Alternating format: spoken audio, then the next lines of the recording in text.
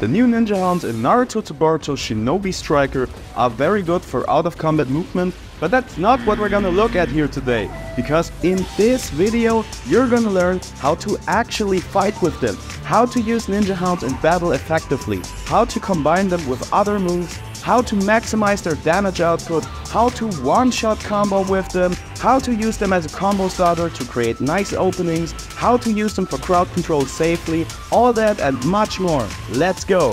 So first of all, the ninjahounds are actually pretty good at controlling enemies or protecting objectives because they knock back enemies really far.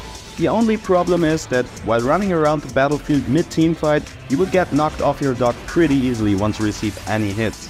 But you can prevent that by protecting yourself with moves like Susanoo Armor or Demon Hunter while you are mounted. Now you basically turn into an unstoppable force that can rush through enemy lines at high speed, tossing enemies around, destroying their battle formation or interrupting their combos, which can be very annoying to deal with. I will give you a few more examples for moves you can do that with down below in the pinned comment. The dogs also scale with ninjutsu damage, so what I personally like to do, since I love to use them for combos or to get multi-hits with them from wall spreads, is I run increased or even greatly increased jutsu damage as a clothing skill, and then I might also run some jutsu damage buffs for moves like teleportation or utilize defense drops as well to synergize with those. So once you bumped up that jutsu damage high enough and have some protection from super armor or anything, the dogs all of a sudden are really good at punishing super armor. Especially super armored gap closers like Barry and Bullet Barrage or Sunstrike for example, that lock your enemy into an animation that will hold him in place so you can get multi-hits off with the dog and just one-shot them straight away.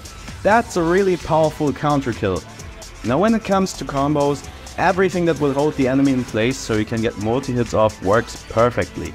Stuff like Water Release Bullet, Wooden Dome, Sand Coffin, and also just other summonings as you can see in this clip right here. You just need to know how to place everything right. You need to know which combo strings of which weapons give you the right distance so the enemy falls just right, and sometimes you'll have to make some manual adjustments with the positioning or timing as well. But yeah, those are technically possible to hit consistently if you exactly know the ins and outs of those combos and practice the execution a bit. Another really cool thing that I found out is, even though you are not able to pull the Uchiha Shuriken while you are mounted, it is possible to do while you are still in the summoning animation, allowing you to hit with the dog and hold him in place with the oboe pull to hit again. Depending on the distance and angle, you can also set it up to have your oboe orbiting around your dog while you ride it. So that can be pretty cool too if you are skilled with oboe.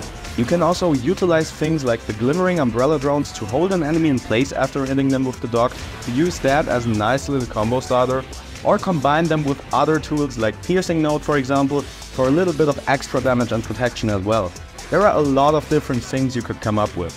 Most people will probably just use the Healer Hound for some out-of-combat healing, especially if they are using the Chakra Jump accessory, where you have to be full life to get the buff. Or just use the Supplier Hound to have a nice cycle with ninja tools like Purple Lightning or the Healing Spray for example. But yeah, I personally prefer the Attacker one. Just because if they are already giving us new summoned animals, I want to fight with them. I want to use them for combos and not just use them as a passive buff. I'm also not telling anyone to go out there and make builds around the dog, trying to use that as your main source of damage or anything.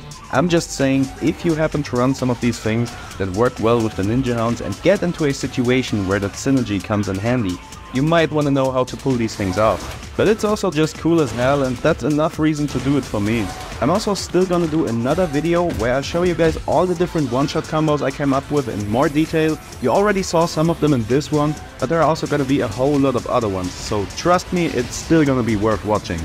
Peace out, and never forget, if it has a health bar, it has to die.